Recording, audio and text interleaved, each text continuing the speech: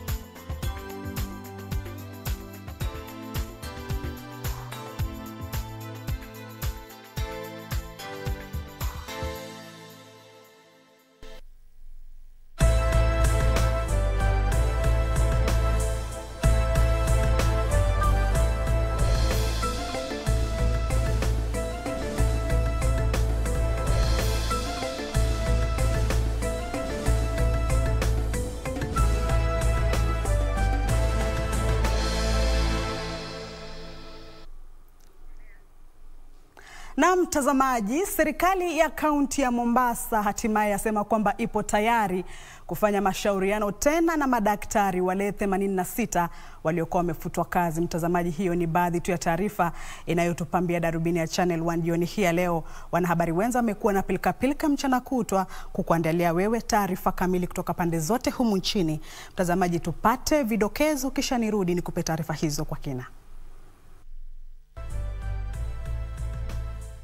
Niliunga mkono Mheshimiwa Uhuru Kenyatta sio kwa sababu ya kabila yake, sio kwa sababu alikuwa anawakilisha kabila yake, ni kwa sababu mimi na yeye tuliketi chini tukakubaliana kwa sera ya kuweka maendeleo Kenya hii. Rais Uhuru Kenyatta akagua miradi kadhaa ya maendeleo inayotekelezwa na serikali ya kitaifa katika kaunti ya Kisumu, huku naye naibu rais William Ruto akisema hakuna nafasi ya siasa za ukabila nchini.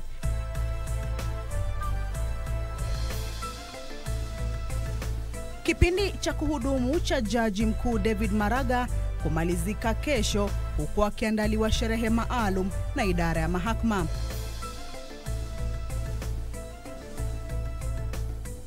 Na viongozi wa kaunti ya Kisii wameidhinisha waziri wa usalama wa kitaifa Dr. Fred Matiang'i kuwa mzee na msemaji wa jamii ya Gusii.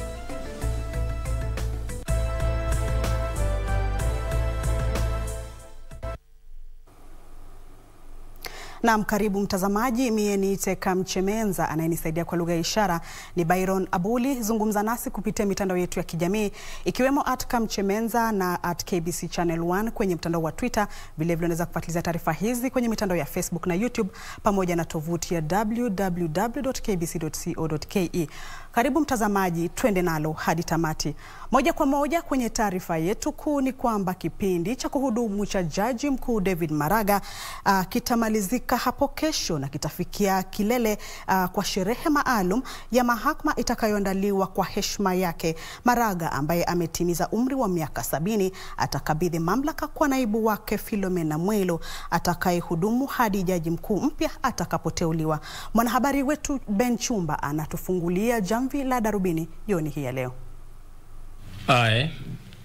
David Kenani Maraga. Baada ya kuwa wadhifani kwa muda wa miaka 4, kipindi cha kuhudumu kwa Jaji Mkuu David Maraga hatimaye kitamalizika kesho. It was my singular honor and privilege to be of service to you as your Chief Justice. If in any way I annoyed you or I did not live up to your expectation, please understand that I'm only human and forgive me. Though I did not achieve what I planned to do, I retire a very happy man. Kipindi cha Maraga wadhifani hata hivyo kimeibua hisia mseto kutoka kwa watu mbalimbali, huku baadhi wakisema kilikumbwa na kupunguzwa kwa bajeti ya idara ya mahakama, mzozo baina ya idara ya mahakama na serikali kuu, miongoni mwa changamoto nyingine.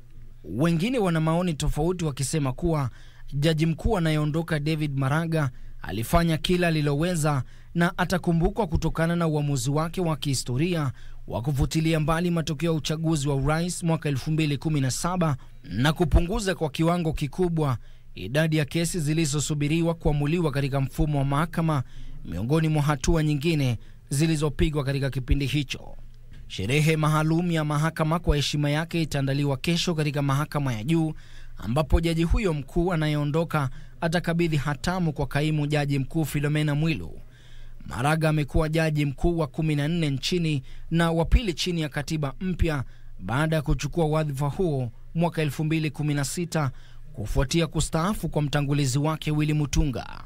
Naibu jaji mkuu Philomena Mwilu atakuwa kaimu jaji mkuu kwa kipindi kisichozidi miezi 6 kusubiri uteuzi wa jaji mkuu mpya kuambatana na sehemu ya 5 ya sheria ya huduma idara ya mahakama.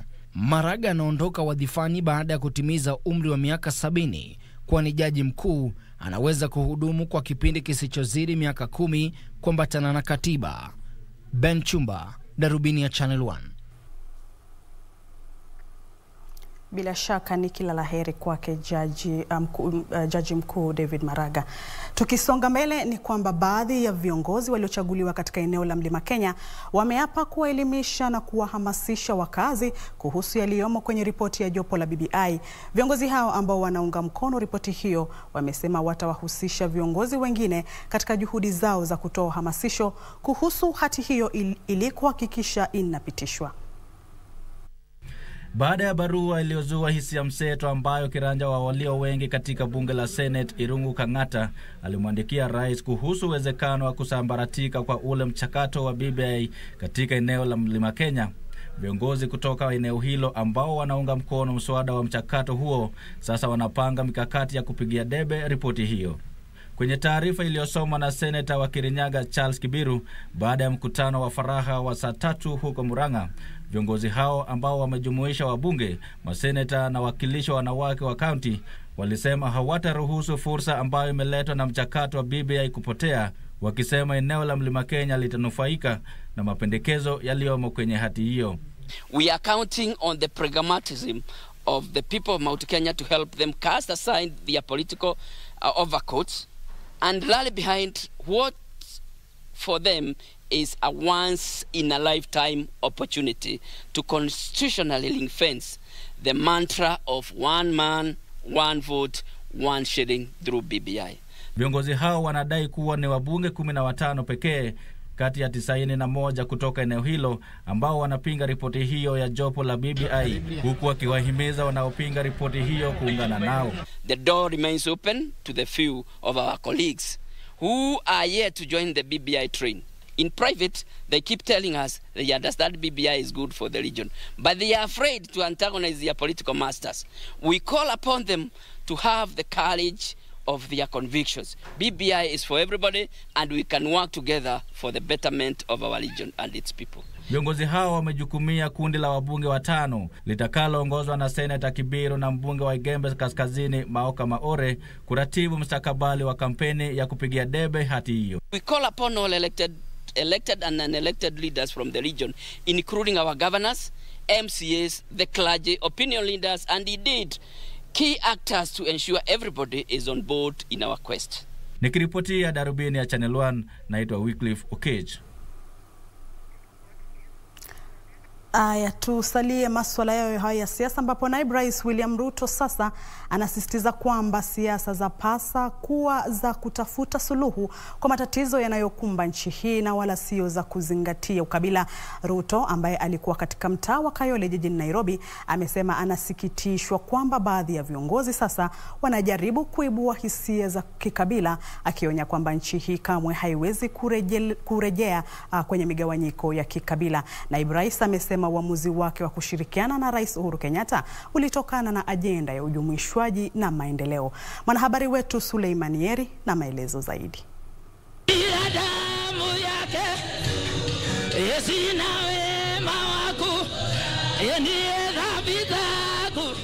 Alipohudhuria ibada ya kanisa katika mtaa wa Kayole, kaunti ya Nairobi, naibu rais William Ruto alisisitiza kuwa nchi hii haiwezi kukubali kupoteza umoja ulioafikiwa na kurejea kwenye siasa za migawanyiko ya kikabila.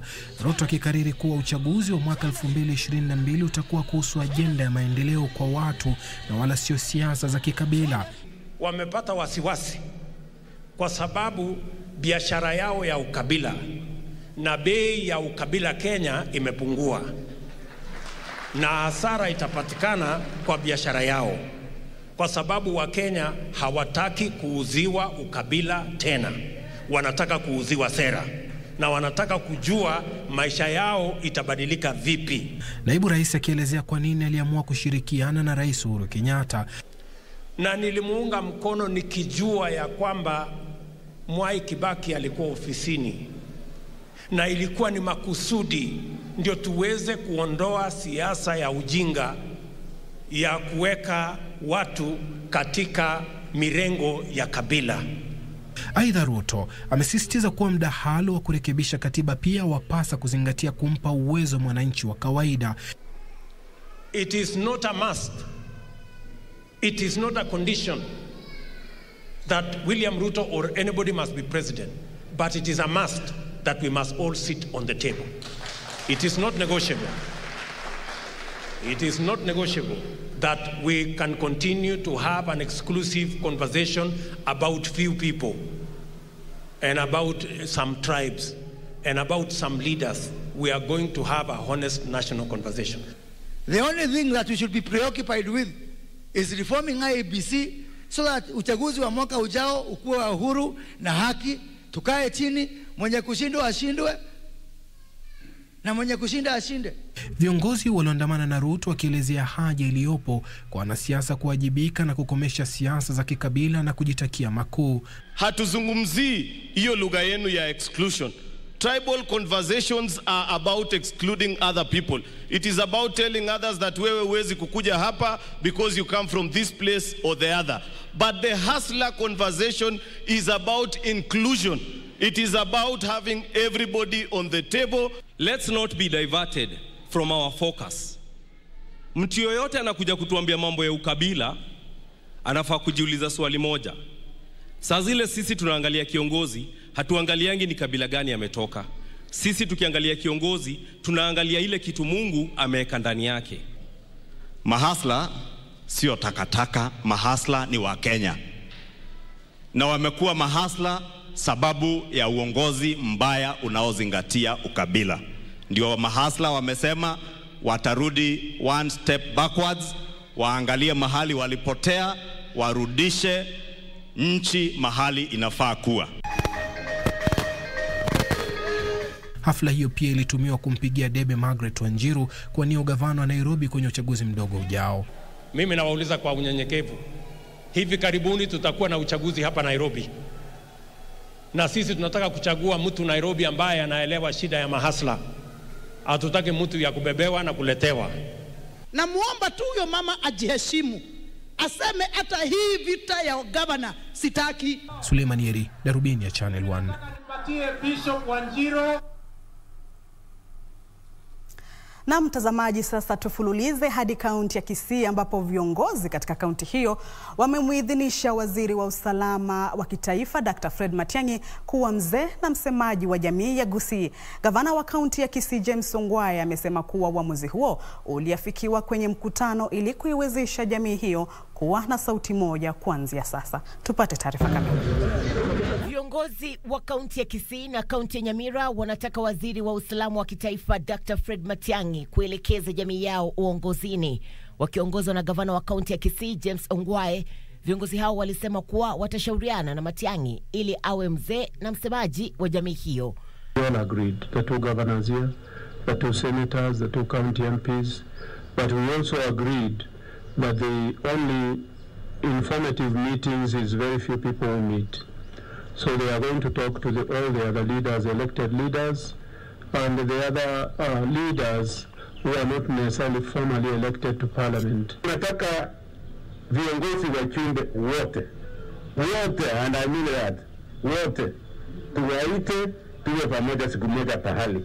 Viongozi hao walisema kuwa waziri huyo amedhihirisha kuwa kiongozi asiyejipenda na aliye na uhusiano mwema wa kikazi ambaye ataunganisha eneo hilo. Tumesema tutaita viongozi wote wahusi ndio tuweze kubeba hiyo mzigo, tukuwe na mtu mmoja wa kuongea kwa niaba yetu. Wakati huo huo, mbunge wa Kangundo Fabian Chule anawataka Wakenya wapuuze siasa za migawanyiko na kuwaunga mkono viongozi walio na sera za kimaendeleo kabla ya uchaguzi mkuu wa mwaka ujao. Tunataka hata siku moja wakati tutasikia mtu kutoka Pokoti amekuwa president. Kwa hivyo inaenda kila mahali na hiyo itakuwa mzuri. In your home, when you embrace the unity, you know, as Christian, we think also Satan is listening. So he'll still also mess your house. So give the president speech, is right to continue his speech. Give him blessing to lead our nation. Na hata Bible inasema sit with your friend, reason together. And I'm saying that we should reason together. Mbunge huyo alisema kuwa juhudi zozote za kuigawanya nchi hii katika misingi ya kikabila zitakuwa na madhara makubwa kwa taifa hili. Irene Mchuma Odim, Darubini ya Channel 1. Masuala ya elimu ni kwamba wavulana wengi katika eneo la Pwani wangali hawajarejea shuleni wiki moja baada ya shule kufunguliwa tena kote nchini. Wizara ya Elimu inasema shule nyingi zimenakili wasichana wengi kurejea shuleni huku kukiwa na habari hafifu kuhusu waliko wanafunzi wavulana. Wazazi sasa wamepewa hadi siku ya Jumatatu kuhakikisha watoto wao wamefika shuleni, huku Wizara ya Elimu ikionya kwamba wazazi ambao hawatarejesha watoto wao shuleni watachukuliwa hatua kali. Wazazi na wanafunzi ambao hawajarejea shuleni huko Pwani wamo hatarini ya kukamatwa ifikapo kesho iwapo hawatawasilisha watoto wao madarasani. Katibu mwandamizi katika Wizara ya Elimu Zack Kinuthia, ambaye alizuru eneo hilo, alifichua kwamba idadi kubwa ya wanafunzi hasa wavulana wangali hawajarejea shuleni wiki moja baada ya masomo kurejelewa. Nimeshtuka sana kuona hapa Pwani wale waliorudi shule zaidi ni watoto wasichana. Vijana hatujui wako wapi. Wasichana wamerudi sana, vijana hatujui wako wapi. Nikauliza nikaambiwa wengine wako bodaboda, wengine wako baharini, wengine wameenda vibarua Mombasa na wengine wameenda pahali pengine. Katibu mwandamizi huyo ambaye aliongea wakati wa mazishi aliyekuwa mbunge wa Kaloleni Gunga Mwinga alisema ni ajabu kwamba wanafunzi wameacha masomo kimakusudi ili kufanya kazi za vibarua na kuwapa wazazi jukumu gumu la kuwarejesha shuleni. Nataka nitoe onyo kali sana hapa. Kama mtoto wako kijana yu biashara zake Kilifi, Mtwapa, Mombasa na anatafuta hela duni, pigia simu sasa hivi umwambie asipojisalimisha shuleni Jumatatu atatiwa mbaroni, awekwe ndani, apelekwe Wamumu. Waziri Magoha alisema watoto wasiregeshwe nyumbani kwa sababu ya fee. Tunataka uliseme hilo. Wazazi wetu hawana pesa, waregee shule, wabaki shule. Gavana yuko na pesa ya basari, tuko na pesa za basari, tutalipa. Wizara ya Elimu pia inawalenga wanafunzi wasichana ambao ni wajawazito kwenye operesheni ya kuwarejesha wanafunzi shuleni, ikisema wizara hiyo imeweka mazingira mwafaka kwa wanafunzi hao wa kike kurejea shuleni. Lakini huku serikali ikianza kuwatafuta wavulana ambao hawajulikani waliko, ambao hawajarejea shuleni, mwanafunzi mmoja katika kaunti ya Meru ambaye alijifanya eti ametekwa nyara amekamatwa katika mji wa Nkobo. Akithibitisha kisa hicho, afisa mkuu wa upelelezi wa jinai katika kaunti ya Tharaka Nithi Betty Chepmweno alisema mvulana huyo ambaye aliondoka nyumbani kwenda shuleni baadaye aliwapigia simu wazazi wake kuwafahamisha kwamba alikuwa ametekwa nyara na watekaji nyara wake wanataka ridhaa ya shilingi 20,000. Yeye anasema marafiki zake wale wanatembea naye, wale wanasoma naye, wakiwa nyumbani anaona wanavaa nguo mzuri, nguo ya mavazi ya vijana, lakini sababu familia yao ya kijana iko chini sana, akaona waja fake apate pesa ndio akitoka shule aje anunue mavazi avae kama watoto wengine.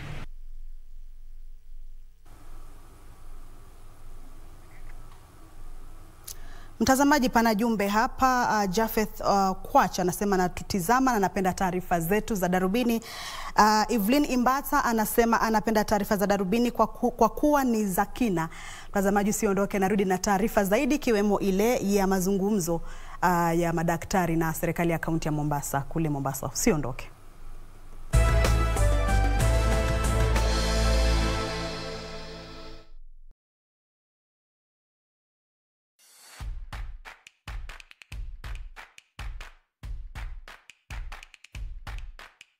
Enda pale kwa balloon. Wakenya. Kari ndio hii. Oh, sorry, kifungu ndio hii kari. Ni furaha ile niko nayo. Msijali kete. Wacha tupeane mali ya wenyewe. Ni vizuri tupe watu vitu zao. Wacha uchukue mali yako. Wacha uchukue mali yako. Hiyo ndio shamra. Hiyo ndio shamra ya quick bid. Umeona? Umeamini? Nimeamini kabisa. Hii inaitwa nini? Hii inaitwa kifungu. Na hii inaitwa nini? Toyota Probo. Toyota Probo. Mpatie kifungu hiyo original. Shika ingine. Ndio ya kuendesha. Onesha. Na wewe unaitwa nani? Naitwa Steven. Steven nani? Kahuho. Nakwambia, uliwekelea bid ya ngapi brother? 1772 peke yake. We. Na ndio amejishindia Pro Box. Sasa hii Pro Box inakusaidia aje? Itakuwa inanisaidia kazi yangu ya kuuza matunda. Unaambia je watu wa kwenye nyumbani ambao watakuona na hii?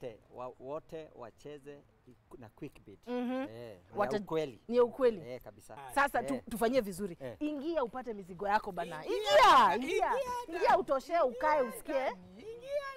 Inakutosha sawa? Sisi tulikwambia ni aje? Bidhaa bora kwa bei ya chini. Bidhaa bora kwenye bei ya chini. Jiunga na Quick Bid ni rahisi. Enda kwenye M-Pesa, bonyeza paybill kisha weka business number 4032353. Kwenye account weka kodi ya bidhaa unayotaka na bid yako ya chini zaidi. Kwa mfano TV 16, kisha weka shilingi 20 tu kama idadi yako.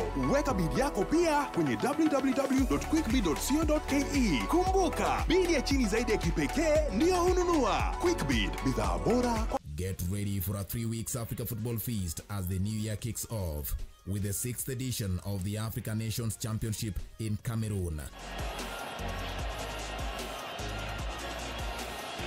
From the 16th of January to the 7th of February 2021, 16 teams from the continent will be spread across 3 cities as the best players from domestic leagues showcase their talents live on KBC Channel 1. Let's support our own.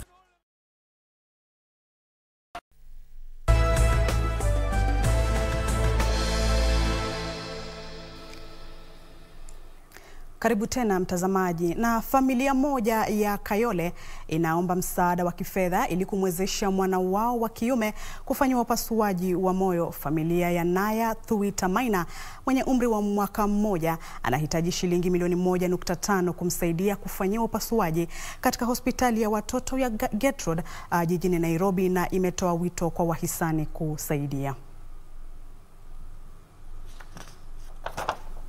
Na alizaliwa tarehe 13 mwezi Oktoba mwaka 2019 akiwa mzaliwa wa pili na mtoto mvulana wa pekee kwenye familia ya watoto wawili. Anajifunza kutembea. Alikuwa na maisha ya kawaida tangu alipozaliwa, wakati mamaye alipoona jambo lisilo la kawaida likijiri kwa mtoto wake. Nilijua shida yake venye niliona ongezi weight akiwa na miezi 11. Niko na 7.5. Sapo ndio nilijua. Alibainika kuwa na ugonjwa wa moyo unaohusu tatizo la umbo la moyo ambalo huwepo wakati mtoto anapozaliwa na kusababisha mtoto kupumua kwa kasi na kuongeza uzani polepole. Nikampeleka hosi. Sasa hapo ndio penye tulipatikana ako na hiyo shida. Nikaambiwa kuna hiyo shida ya heart, so haizi ongeza weight. Congenital heart disease is a condition that occurs when there is a defect in how the heart is formed while the baby is still in the stomach during development of organs in the normal creation. So that can happen because of many reasons. It can be just random, like just randomly happening on some children, or it can happen because there's something that triggered that to happen, either because there were some drugs that were being used during pregnancy or it's a genetic thing. Wataalamu wanasema matibabu ya kasoro hiyo yanategemea jinsi tatizo hilo lilivyokithiri, huku baadhi ya watoto wakiwa na kasoro ndogo za umbo la moyo ambazo hupona na wakati wengine kama mtoto Naya huenda wawe na kasoro kubwa ambayo inahitaji matibabu mahususi. Ya sasa tukaenda Kenyatta tukaambiwa lazima afanyiwe surgery. Kutoka hapo Kenyatta wakatutuma Gertrude, ndio tukaenda Gertrude, sasa wakatuambia wanaweza fanya. The lungs are the ones that normally start suffering, and when that happens, the heart itself starts becoming too big and they start suffering from heart failure. And so heart failure, then at that point now you're saying that this particular organ could have been salvaged, but when it becomes destroyed, then you can't salvage it. So if you continue buying more time, you're just buying more complications. That means that maybe then at that point, then you need a totally new heart and maybe totally new set of lungs. Familia yake imekwenda katika hospitali nyingi kumtafutia usaidizi mtoto wao. Hospitali ya watoto ya Gertrude iko tayari kufanya upasuaji wa kurekebisha kasoro hiyo, lakini familia hiyo imeshindwa kukusanya shilingi milioni 1.5 ambazo hospitali hiyo inahitaji ili kufanya upasuaji huo. Sasa wanatoa wito kwa wahisani kuwasaidia kumwezesha mwanao kuwa na muda zaidi wa kuishi. I have friends who maybe if they are well up they could help. But according to the situation we are in, most of people are also suffering because of the situation of the country. Michango inaweza kutolewa kupitia akaunti ya Baby Naya Maina till number 971932 ama kupitia M-Pesa nambari ya simu 0722906807. Purity Museo, Darubini, Nairobi.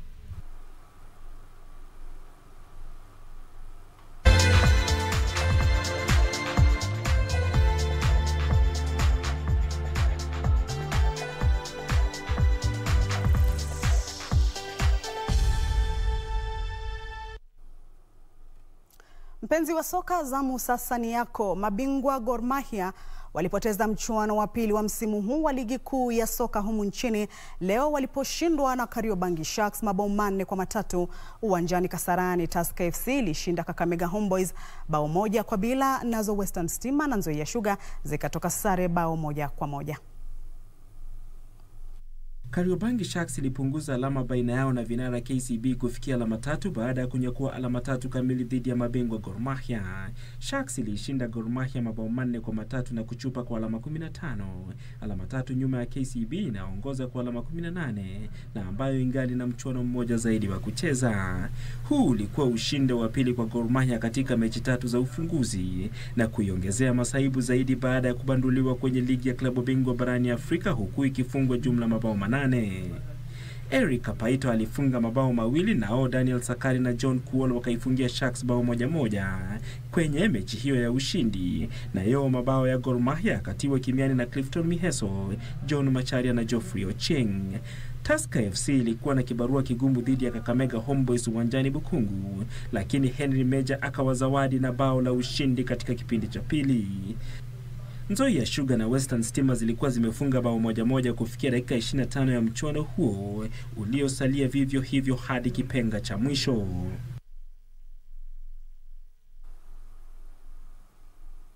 Na mtazamaji, Chelsea iliyomaliza ya pili msimu uliopita ilirejelea ushindi kwa kuicharaza Morecambe mabao 4-0 na kufuzu kwa raundi ya 4 ya kombe la FA. Morecambe ilijiandaa vyema kwa mchuano huo baada ya wachezaji wake kupona virusi vya corona vilivyosababisha nahodha Sam Lovell kuachwa nje na ya kikosi cha leo. Manchester City ilishinda Birmingham City mabao 3-0, nayo Leeds ikashindwa na Crawley kwa mabao sawa na hayo.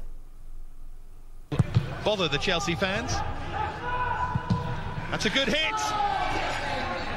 And Mason Mount arrows in a shot that gives Chelsea almost a casual lead.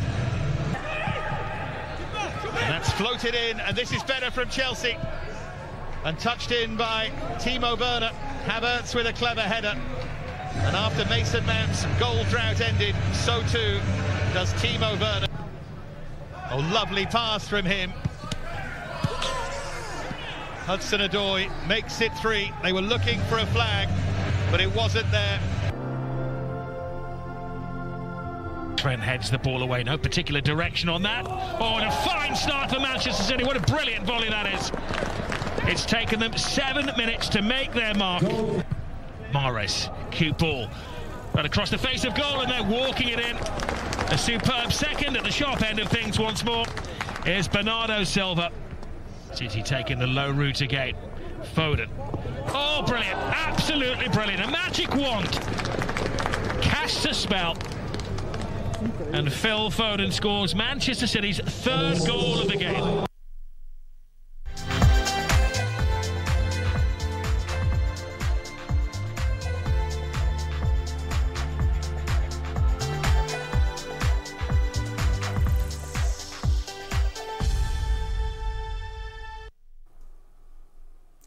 Na mtazamaji, hapo ndipo tunapokamilisha Darubini jioni hii ya leo. Nikiangalia jumbe fupi kutoka kwa mtandao wa YouTube hapa. Geoffrey Simiyu unasema umekuwa ukitutazama kutoka Utawala. Jafeth Kwach umesema kutazama kutoka Kisumu. Nawe John Kasiviera unasema unatazama kutoka Lamu. Shukran sana mtazamaji, hapo ndipo tunapokamilisha Darubini jioni hii ya leo mtazamaji, lakini na kuacha mikononi mwa mtangazaji Mariambo na utabiri wa hali ya hewa.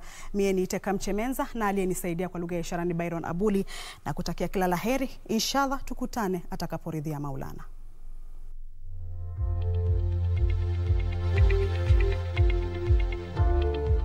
Shukran za dhati kwa kujumuika nasi katika mwingine wa utabiri wa hali ya hewa popote ulipo jioni ya leo. Natumai mzima. Naitwa Mariambo. Moja kwa moja tuangazie hali itakavyokuwa usiku wa leo, na ni kwamba ni usiku wenye mvua katika baadhi ya maeneo ya hapa Nairobi, sehemu za kati, vile vile katika maeneo ya Migori, Kisii na Narok tutarajie mvua na ngurumo za radi, ilhali Makueni na maeneo ya Kajiado pia tutarajie mvua katika maeneo hayo usiku wa leo. Kesho kutakuwa na vipindi vya jua katika maeneo za kaskazini mashariki mwa nchi hadi kaskazini magharibi mwa nchi. Ukanda hapa ni vile vile hususan maeneo ya Malindi. Hapa Nairobi tutaanza siku kwa hali ya mawingu, lakini pia kutakuwa na mvua katika maeneo machache sawia na sehemu za Nyeri na Meru. Katika sehemu za Kisumu na Narok pia tarajia mvua nyakati za asubuhi itakayopisha vipindi vya jua. Tuangazie hali itakavyokuwa nyakati za mchana, na ni kwamba vipindi vya jua vitaendelea kushamiri katika sehemu za kaskazini magharibi mwa nchi, kaskazini mashariki mwa nchi. Ukanda hapa tunaona kwamba kutakuwa na hali ya mawingu nyakati za mchana, lakini pia kuna uwezekano wa manyunyu ya mvua katika maeneo machache hususan sehemu za Malindi, maeneo ya Voi. Vile vile katika maeneo ya Kisumu, Kisii, Kakamega hadi katika sehemu za Bomet na Narok tarajia mvua na ngurumo za radi katika maeneo hayo. Nairobi pia kutakuwa na mvua katika maeneo kadhaa. Tuangazie viwango vya joto ambavyo vitafikia 36 katika sehemu za Ludo, 34 katika maeneo ya Mandera, 35 katika sehemu za Garissa. Na basi kwa hayo machache na tamatisha utabiri wa hali ya hewa. Tupate sasa hali itakavyokuwa katika maeneo mengine duniani. Kwa heri.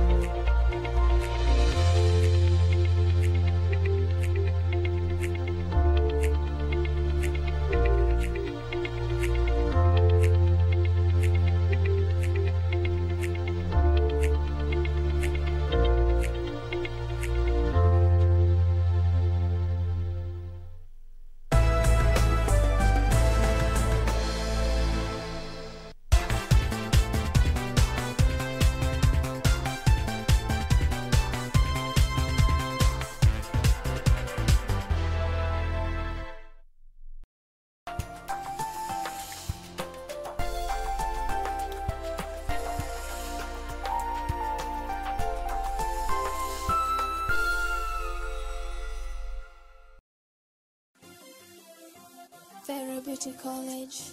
Vera Beauty and Fashion College, with branches in Nairobi, Eldoret, Thika and Meru.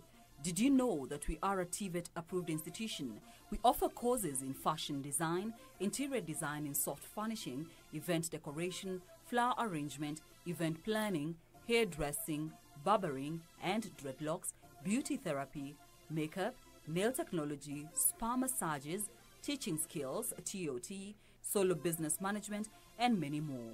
Register now and visit our website on www.verabeautycollege.com.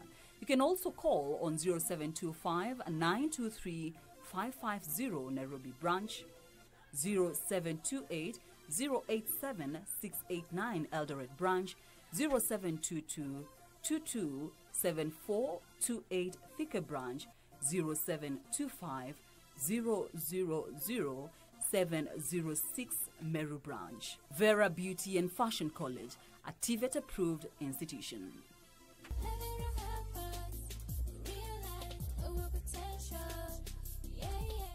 Moharata Food Limited manufacturers, supplies and installs a variety of agri-machinery including mudokoi and maize hullers, vertical and horizontal mixers, maize sheller and grain threshers. We also manufacture electric and diesel posho mill, small and large silage choppers, cold oil press, hay shredders, roll mill and sifted mill, crusher and many more. For more information, call us on 0735 597 509 or 0706 618 847 in Nairobi, or 0751 750 885 or 041 223 0332 in Mombasa. Moharata Food Company Limited. Our 35 years experience, your guarantee.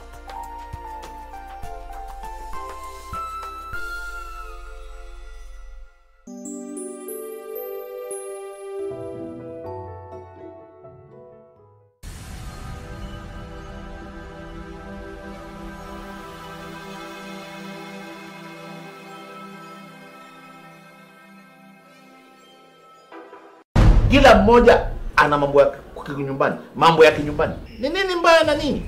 Kwanza I don't know how MC wanafanya nini. Nilisema watafutwe. Hivi bao watu wanabandika sijui kufanyaje, sijui kuweka nini, sijui kuregesha nini.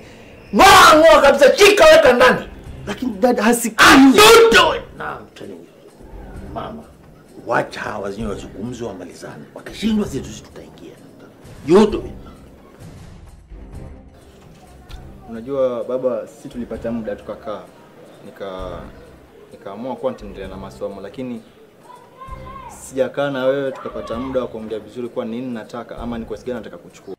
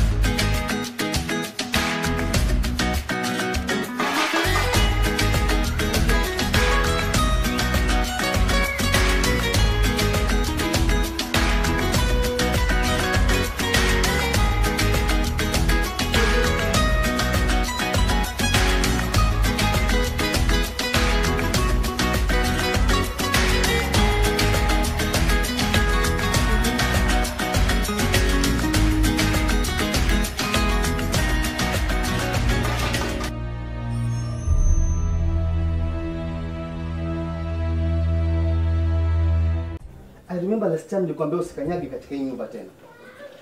Sikiza hiyo sikwambia. Wewe kama ndugu utaki, huyu ni baba yangu na hapa lazima nitakuja. Excuse me. Undugu si utaki, mimi na wewe wapi na wapi? Hebu jitofautishe mimi na wewe. Wapi na wapi? Tuna undugu wapi? Sawa, mimi na wewe hatuna undugu, lakini hapa niko baba yangu, nitakuja kitu vyote. Baba yako yote muda wowote. Wewe. Kwa nini baba yako kivipi? Mimi ni machokora tu huko nje ambao mnajitafutia lawama tu. Okay, cut. These are